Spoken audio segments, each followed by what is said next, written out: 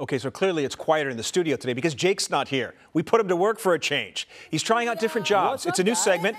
We're calling it Jake on the Job. Take it away, Jake. What's up, guys? So we're live on Fox right now. The segment is just starting out. The new segment, Jake on the Job, where I'm trying out different jobs. If this TV thing doesn't work out for me, I thought I'd join you guys and see if I can. Okay, okay, what more can I possibly do? Get some more soul in your What's Up, guys. What's up, guys? Hey! I usually only break that out after 9 p.m. Wow.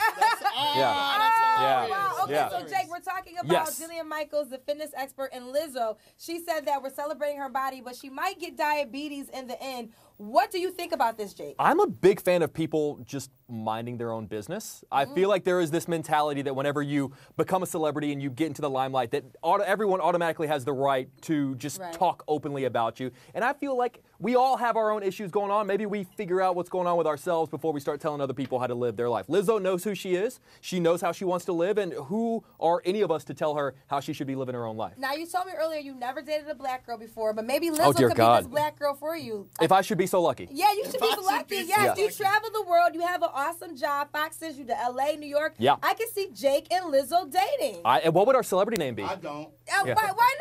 I just don't. Why? Not with that attitude. Their dating name would be Jizzo. Jizzo! Okay, so are you guys going to give me a job? Because I feel like I've been out here, I've been talking. Be late. Okay, oh, I like that. I like that. All right. Be Jizzo. Let's do this. Let's do this. Because Jake, he's been doing okay up here. He's been doing okay. Okay, I've been fantastic. We're going to really put you to work right now. So, Jake, I'm going to hand you this piece of paper. Everybody on Fox can see this, but let the people know what we got for them. What if I told you that you could win tickets to see Chris Tucker, the star of Rush Hour and Rush Hour 2?